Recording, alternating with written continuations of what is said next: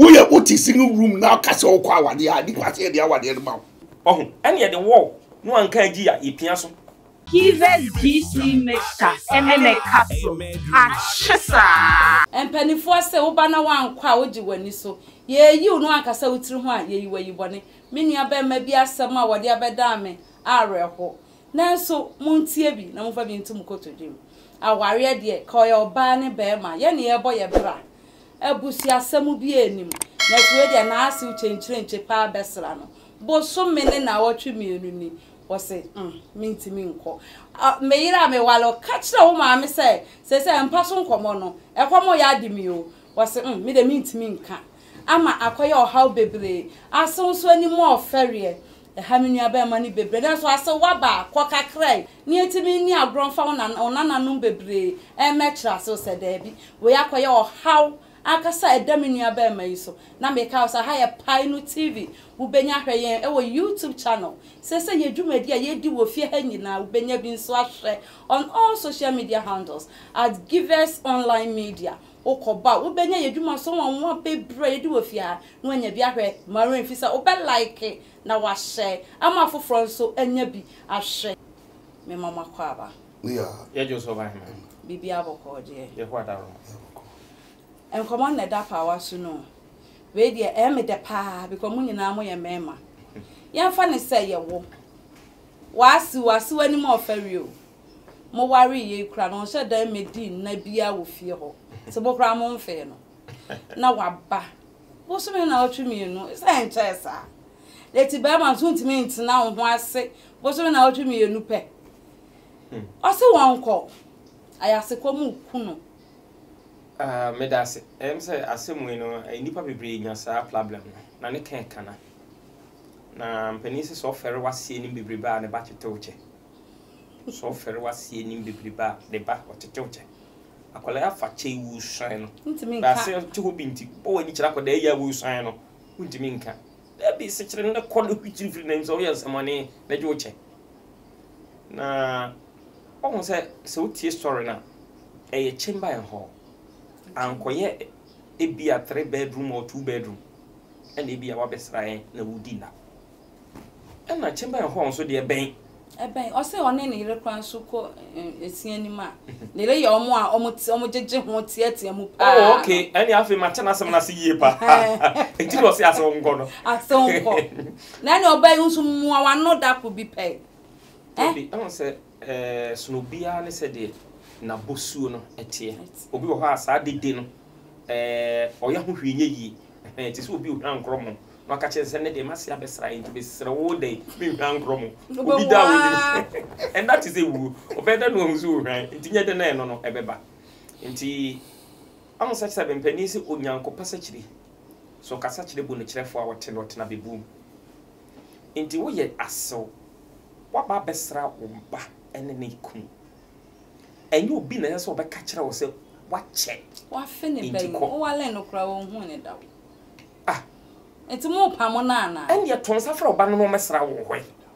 se ni nyina se si hwa kutobu ni hwegum sa ko ba yin so na ko ne maami ho ana won maaya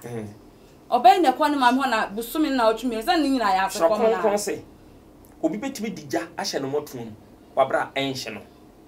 so far as oba ne da ne nchen ne de ohima enya de na bibi be koso omunko hotel so nko ye nso enye ni penina ne pe hotel now Mr. Keke ne ye free bibi kra quickie menim se onim quickie eno ne de oh ye free ni quickie sharp na eno no adwa ya kra na entu safon na be ma no ntie de tie ne se so ba no anko awa na abu be so gi wani so enti maame a oba ware ni rekunote wo ho akwanya bia so otumi kosra wo na akɔhwe wo masetenam sɛ de tie na mmom so wo ba besra wo mo a eni so obi ka kyerɛ sɛ ɛsɛ odi bro nansa nansa obehwe fi hotawu no ai tawu na akɔ because bible say be ma be jane jane na ɔde ne ho akɔfam de ne yire no ma yɛ honam sɛ enti sɛ no wa ba be yɛ obi a obedi wo nkyɛn takra wo gemu anase wo betwintwa wo na namu ama wo mo do no se de ese kono no enko no se de ekono na be ma no wa ya ade bema bia enko fa na chat gu ko ho epie kwa go si fie president what mean yes on say that on your side enti ye besere maame no se sebe so wo ba na wo cha oje wani so enti bread do awa bedi no ese so okoro se de be ya almost bit me enjoy o ma ware no enti sa next time o crash wo ba wan hwi a bema no be ka chense ye tu kwan ye ni ho na unje ni se ne bema ne de pressure be si o be maame ko beti me de aware mu entawa dia ba ba se on peme maame asem enya sa na tie ahun se enema bi ho a ya na ma no mo ntia se o mema ho se de nyankopon bo mo ma no ye different from ye bema oba sebe wadwene no fa ba bi a driver o ko sex ho no eye keto bi e full stop be bema de driver no ko sex ho no eye kese na ne on fa sumia so nkata na iri ya no no ne nyai se na obe dede na be kwade afa sumia on pa bibi obe enya na hwini o na no kakra bi se na o kekam kra se won na se won kra na aye den obo se no kra mo bo adwuma de na no ma be fie me da wase oboy asemi de oba no ne maame no onko me de so obedi afekura bi ni problem no na ka be ne sen me yire no so ede oni ne ya wi no no kekam jeje ho o maame ni dada oni sa ne ba ne jeje ho dada oba de hu di dia me ka se oba de na me ka sa ne se ono wo ne ba enu nim se do sitie so ti ase ebi kura da maame so yes ah ano dia wo no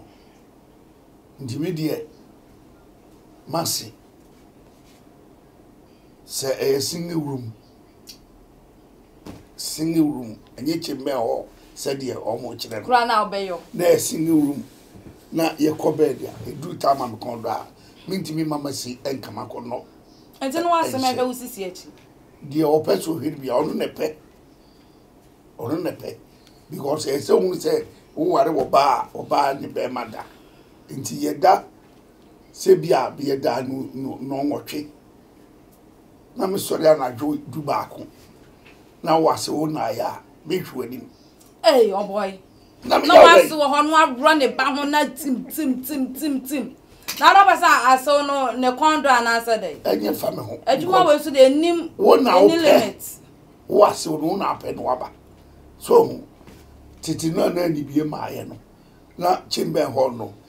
Jise se oko krubi ti se konongo afiyase bekwai ofenso bampon se nye krum wo hini ne wo chimbe ho a de krum wo koko krach ne wo chimbe ho ne wo chimbe ni nyina single room se muni mu a ye ka kire mu enkwada no enene o ma ye hu chimbe ho titi koko krach ene wo chimbe ho ene wo hini wo fa chimbe ho no we single room ya dia wo mba 10 emba mako 10 so na nwa pa obo ma na kola ba kwa be ka ho no anyem no e wodan nu dan nu emu obo kola no kwa so mu hu ta mama ne da ayo wonyini akura na nyini na ni tete wo hu ni beto mfiu esi ka be wa asesa adenti na me ma ware wo ye ma se de se me mranti bem na me pe se biade na me biade ya best food bempe no baako bempe ni mienu me bom yensa nine inu anadwo wow so enti se first one ba na ohwe no wanyu ne second one ba na ohwe a ani o ba hwa akaya da ko wakusu on se e ba se wo so ba ni nsu mo e ma de fele ade o when they cham I don't know some maame da hada so gu mani mu ase na no ba chechire na ya na no maka chese wanya ujimi no a dem de ba yo ha no o maame no wanyi miska ma hai wa free no ma me 2 3 sani ade ja sai jibisa no wonu anu ode wo maame ye ya upie free mu bai nti mimi de woni mi abema no kra woni mi gira abonti na na meko a ye be wura dem a me mfa ho nkyɛw because komfo na komba ohia shire utugudu so a opria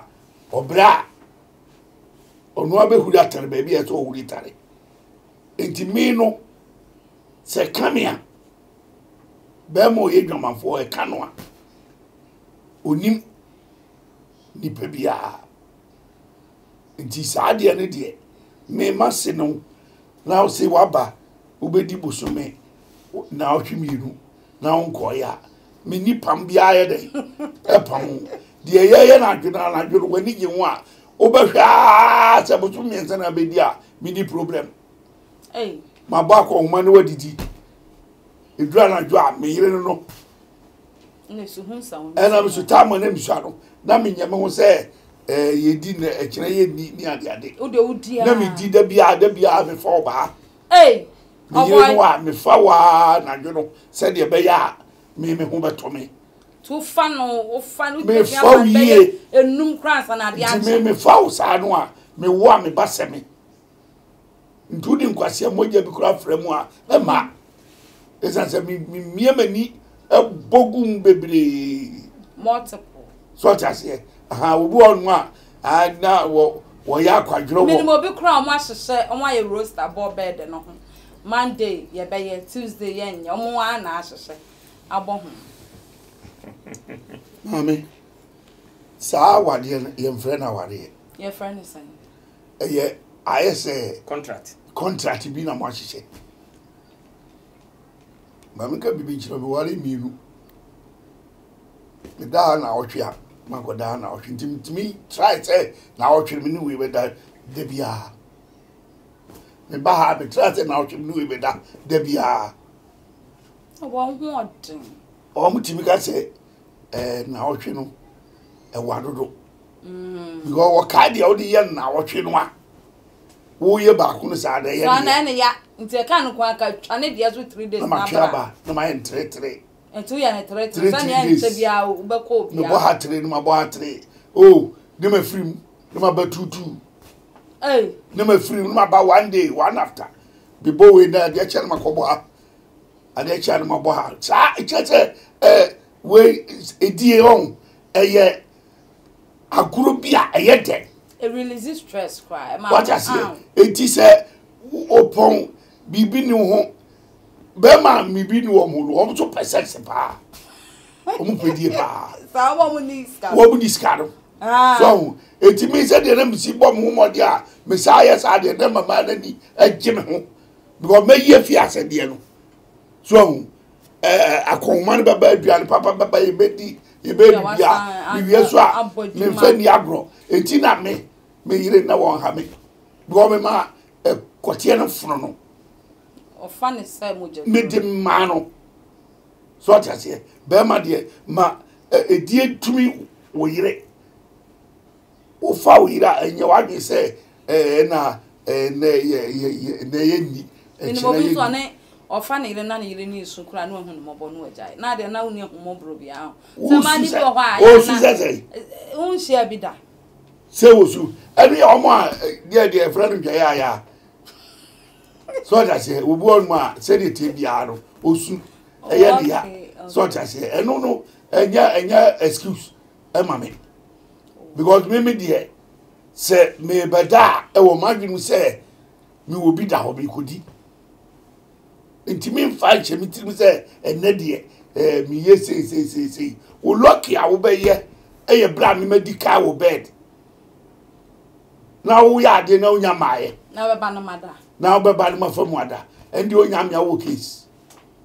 ana hona chese wa yeni no ye da ye nyane no ka kire se be dipwe sikani yam nyane no so be dipwe woni plan a wo ye dai ofa ene nana wo da so bia wo da wi a wontimi nya bibio eti nipa se wo ska na wo da wo yire onim nyansa bia wo nya wo da onim sa wo de wa duane wo so de a wo be ba bi so just here me da sorry kodun so a ejiracho na eno an say o de police o be me bia wo so no pa so ya brante ye nyini say dia ya na emu agogo kakra eni wo so ya bi wonu ma enyinacho so hu odun so wi abonze na no asa ebunuko so just here but ye yam brante no wo so na kodun so a ayese ejiracho mo ko nyina dibo bra se wuni baby papa bedu so abonte wotwi mu saa na ade ni si a tu ba ya so de betia no eti media ma se de udidi wo agura wo begia ngate me di na guso da bia me da wase Mr. Keke I'm say no kwa so le ofere ade Oboy Siki aka bebre me di Mr. Keke obetimi adi agu ase so o timi ni bebre mema bebre ntimi wo munya adwaman o mu ntie adwaman ase ferry wo ho dabi eh ase wani mo ferry o nanti Mr. Keke wase ni ba so ferry wase kakra eh na de tie ne se eniyema bi wo ho a ya ema na meto wan ka se tu hofo because minim say akaman mu no say asew bi kwa akosra nase ani bia ne baba bi e wo maware mu a o kwa wukunu kura timi ka cho so o kono nkudi kire bi ja o momware mawade na say wo ya so brache ba o beba bejiwani so na say ware obi ti say Oboy Siki ya and o beba bejiwani so nieme ko a eni say o ma obi ne tufo wo kono wa plan wo wadwenem se da bi me nkonkotwintwa wo manem no munya kwangade wo mawade it we dem ikui na enu nansa eno de at least no be ma no betimi accommodate so be obi wo ha wo ba wa so aduane tifi be se me nsa na dia ba wo twe di ni nyina awiansa no wakọ da bi ma me yenye ne sa nti wo ba no watwa so na wokọ na is because you say ka na dodo sign akobi me dey say odi 3 days I think say it's normal yeah 3 days yeah and wo so amegidi se obaba no so ne so no oba ni be hwianti 3 days na wa se medi and say e bia say mo person be interfere in your marriage inti and sex privacy okay munya it just it me enjoy your privacy na mo akora ba ko no ogigide ma so ogigide akwada na akwala ke to be dware no ye ni sei there be yehia na nkia ton sa frɛ no se wenye ya ne frɛ no one se obesra ono so obesra it wa ba dia 3 days na che se yen ya ahode so ya kwankro akwada no nye birthday man yenim kwa fa so handa akwala no ti si yehia obi obehwa akwala na man e bia behind the services of a housemaid and a house help am na ba be boy abesoso yemu ho no na emum se wo ba na humani so mama ya na de mehwene mu adane aben da bi eno de emaso to ba eniem bu ha be ma na be ne den so obeka mama nka nkire ma na se be empanisi ya pam kutuku akuansa ne tuku akunte kufo emma no a wukunu abomodra bi ko wo no obetim ne wakasa na se de ofere no bo na ni acho se akuya ame wa chedo o nti mu ame na ba ya nkasa na abeka e na ha ugu awade because a beman timi pass kire na ka kire se asa ho ame na sa ha na che na ha no it is a one so one hunu nyansa se ade me kuna kan de ne me pekwa bi so ne me maame akasa no akwa na wo ya na wo maame ne ba ya na maame ne ba ya abajiwani so wo beso wo ma akobon fi ya ana yense hwe bibi se wanya bema nyam soma kwadere no na wo fa Kristo se ne kran na genkwa wo kan sa wate afa wo pia kane no nso no ofia ebebo dumienu apa ho no ma ono ade ba ne bra bia bo eye one wo pusi no so onko because wo be ma no GC mixture and capsule achisa the few kwa ko pe wa bonten dey na wo fere na se o fere wa se say we o se esunu nipa bia ni se de oti o se na se ba besra no a efie kura wontimi hye da ntena fie ne na se mongomo there are some people like that ana Mr. K mo me hwe bibi nso say yo say aya na ma expenses nso costo aduane bi wo hokra ka na oyire pe mo betimi edi anwa mo bi kura na mo no mo pe na mo nim bokoko mo asem na so ma me nya yes because opeso tenase ye no na be ko nanim bibia be kosoro eno so be one factor enti ama be one factor enti na me se be ma no because some of your breadwinners me wa enti ye ne come ye de abafie ohun ene ye de wo no anka agi ya ipia so anamboa ye de ade na wo anka agi ye be pia so ti se wo na ye ade aka agi ena be ma na ka agi ya kire ade se de isi wo me ne de e bra me na wo pia so se ne on tra o enti ama sabe musika sem budget abema no aya all run is budget no we on plan for maame ne ba no enya de a plan e capture no mo budget ni so at as enti be ma enyema nyina ye basaha mi ho akoda be ko school won so be kwa akoye oti woje wo ye ije weje o maame nso what you ba be 3 days anyo so ba na me so on grow we di 1 2 3 days na me bo amane se o ma da im so wache ti hwene ka ho bibia e ho no na abese kire so aka ai e o maame oba no bia okro pese o ka maame ne te etse me kunzi ana me kun ne yese ne ta kwa so ogu be ma nanim ase ama na kwa akote ti be ma nim se maame ne betinti o de intwaso wo pie ko na hanon so it won na bontin nyina no nim ne ekoso na adwene me yire de sabe wagimi dodo ase wo ya me ne wo ka pa eye between me no mienu no blown out of a yama chese o ya person ya ma na maame te kra say me kaso ache iti basa mani be wu maame nanim next time ye ko no krom akosra na say o ha me ntimi nko because wa gu mani mu ase akere no say me obeduru ye me so ngongo so iti niam bi wo ha ye so nkomodifo na na mo ye ba akon ati no awoto no so ati ase iti me yire no wo na me ni wu di nkomo is between the two of us na person tie mu ama maame te se nkomo bi sa na ekoso dia na chese ntwa yi enti ase on nya no wonko onya no wonko enti me sra ensofo no wo besra wo ba no a mo mo nya we ne betumi kro mo akra dikai we di aso bedi na awotwe bi di wo pakra nunu ba no se busa kru se me ba mi ni na sai uni hono no mo disa ankomo na sie no mo bopo na sie se o me ma me so bebo ba o ha oni ba na be se oh timi di 3 days 1 week anya hwe what ma say ti no no ba na anim se obedi 1 week ase wase ene o baba no ate ase eno asundwe wo fie o ha oni fie na mum o ha kokoko enko bi da ase o ko enye ne epi enye na kuma mu no de kan se wo ko awa tu enye na kuma mu because esesen ka abo mo ma ne se oba besra mo gitum ansa na waba it is how who invade in their privacy it doesn't help that was it Oboy or final words the me be kan kra de enya fana o de me be kan no ehia fo awade na kekari kan wansam okay ehia fo aware and wo kan wansam oh okay so wo sika wasi ba ho a woni je edanu ne swakura na woni je because wasi ba who increase akonwa how because who kwa adwuma sika ba na ukwa adwuma wunya hwe no abetena se botwa botumi akatua eti mimi ba wi ase botumi akatua no se nya ko sibre ni na dada ame a ka mimi mpe onye ko sibre ni na dada ame beto om so akatua no omo ma botumi no kura nso e free 20 fu ko bia omo timi tuaka so tase e na omo susu nyansa wo mo ni ti aya bi before any nyansa no omo de ne dia allowance ni ya adwuma breni adwuma wo ya na sene wa tsuma wo se ko kanesi ko ya de bra okwa time na di close 5 o'clock but trasa oba ya adwuma amana bo be 10 ansa no ba de tia allowance da ho ochi brodi bibia on ti hia ware ana dis antokwa we nyina ba sanyi sa wase ba won chai na wo bo akonhoma unu aduane papa maniti eni ade a wonim se ne ba no akwa ware paabo what I say it is a bema de se wase ba ho na ntimi nya do e ma wase na wo be ya na sikaro se akonhoma ro ba ya bi ka ho na se na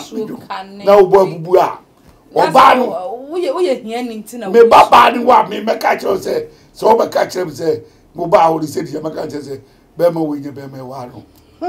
me gura wade no o kwala do ba me gura wade no because me ti o ka se be ma oye wealthy wo sika wo se hia fo na yesa da bi o enye wealthy no any se wo kan de kakaka anya kakaka o ye ka chembe ho dai bema watu ya tembe ho biaro ese wo sika ya kaso bi wo sika wealth enye de hye no butum enye de da bank investments awaye enti so sine dai e wono boys quarters minyi ni so obenya sa enye ho na me ko no me chese wutimi nya chembe ho sika dia ese otimi na chese me moro masuo ntwai wo ese otimi didi me moro masuo ntwai eti obi a chembe ho wutimi didi peche on say omura so ntwai ebia ono no person di peche wo ese otimi didi peche because chembe ho no say Mr. Kakaraji say wo dan Davi obi ba bi at won ti dai West Quarters Davi obi ba ansa no person am na be di 1 year kwa mini problem kewe obi ba won si dai mini problem obedi 1 year mini problem na chembe ho gre obi a chembe ho the private na car. mase eda ho The private car. me pie kura na me yati ano so Me chese chamber ho will be private cars ya bontin. Or one private car or the kwa adwuma or the chamber home. So what I say? Safo no na nisa se wo beche wo. I saw che. Ebe ya meche. So obi okuja the private car kwa adwuma ba de. Eja kakra won ho. Etu obetim de ye niam. So na bio enye niam no. Enye hwa wo hwe wo na so ase to wo mane no. Da bi na me che da say ewedu ayi na wo kan wa sam de. Me ahode welcome. Matra ho. Wache. Me reache say hode matra ho because they me see. Me call da me pa me masi chawo. Eno na me no nya dwe. Masi wunye. Masi what to ani ara. Me ba nye me tutu be ni wi. Sa na si etu nkura na fo. Masi no. Masi be man wunye. Me yiri nie. Eni edi nkomo. Nkomodie mu ana me hwe me yiri. Nkomodie mu ana me hwe me yiri. Die me huna say my say bo tokum bo me we say ahwa ekufu. So what I say aso ne me ba me ya de o de maba ma sori. No so ya na ma sori nsa. Abra be ti asem. O tie ni mo wo be da wo na aja. Wo de obeye beto bi nye. Busase yi memma wo hagina ho no ma emu ahe ne betuma ye de wo kan. Ya hwe ho. Esi a kire wo mo mtimi ya gogodro. Anye bibia so na aja. Wo wari wo ba eye wo dia. Eye wo dia ampa. Now the circumstances does not permit you to do that. Oh, what seem to me so quite one see what I obey ethically. Wow. That's what I was saying. Debbie. Oboy son dear. Now seem to me sin no fine. Say ya benyi. Me ma ewo yire. So what I say. Me ba minti min ko me ba honko sra woni ne yire adintra jami ye ni enti maame na mase na obesra woni bi eti na say nya kwa wale sa ne awoka se wa mo bre ya e na akosra won sidum mpacho Oboy final words na yemfe ba yen ka asem ni ye necessarily bi nyum so sra wo mkum wo yire nom wo ma e wo mkum Skedi obako akosra de yire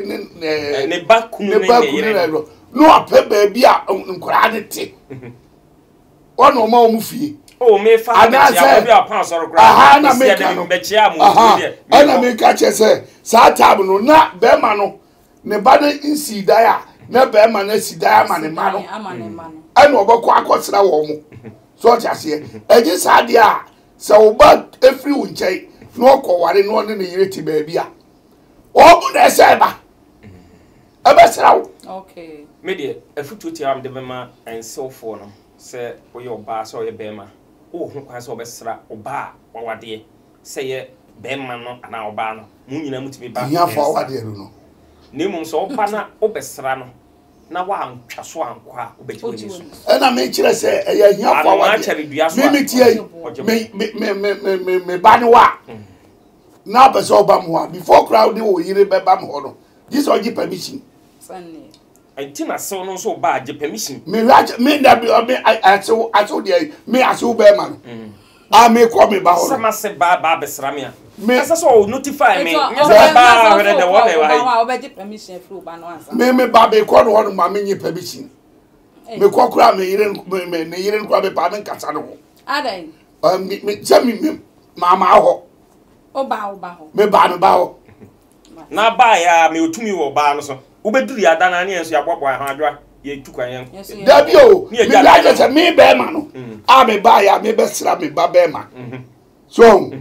ana me ba kura na me be sra no a me ba ho na mba ma ho e na beduru ya me so me no ba ye tukwan se ne na me fa mo ko tu ye da na mo me ba ya me na ho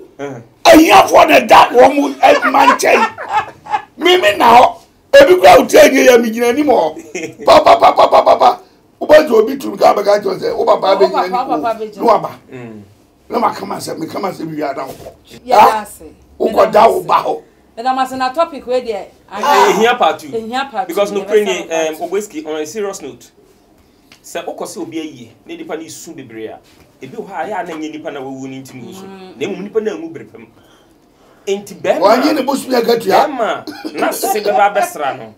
no be akosua wa che manonko ne gina bibi so woni bi akosua wa che manonko e bia ne gina bibi so sa anya ya so kom mu fasting na ne bia ne budget no e bluetooth budget no enti na amana ba sa enti ase wonom yesem amada mo ba mo ntwe ye nkrabo ne ehu sa se wo ba obedi na abotwe bosia bi kura ne abosie sie ye eji se de be ya wo ba no ye bi twa hwohwe pa bi ya wo kwa so bo ye dim pakanfo ye titi jo ena de wo ya brantie na won so awade a ha ho nko ware mate na wa be yese na mase abade de wo so awade a wa se ba ho a wonsu won kra no be pie wa eye wo det wase aba sini room ye nware wo pamfa nkotenam okay be me bia wo di sini room e ko ware bia no wa dwene wo fom won se ni miansa asa onso ya ware so ntimi nyi chembe ho no ba ne ntena haida mo ba no na so ha wo die sing now ai o sing o me no nya dwene awade bebre start from a single room and a dru apart eni ho bio asi eni ho bio na single room wo ye wo ti single room na ka se wo kwa awade a di kwase de awade no ma me ba wo ba ka cho se wo wade me ba na me busa me ba se be ma no oti no single room no ka se o wonu maame no ya ma ne da ba ko no oti ba single room self contained dabi on the kitchen anyway me ma nko oh sir dabi me ma nko na oba na hin ko an obeda atwam me say bi no obeda dabi atwam sa na ma na atwam uko the gate anu a beware of dogs attack le be why free waka tell say chicken are so sa na ma no emwa sa branch e wo die ba ko pe no akọ wore abetinam o betima sesei mu ba ware no ade a wo ba ru busa de se no single room no de emwa enti jidai ma miansa no aye me wade ana wanyi da ni so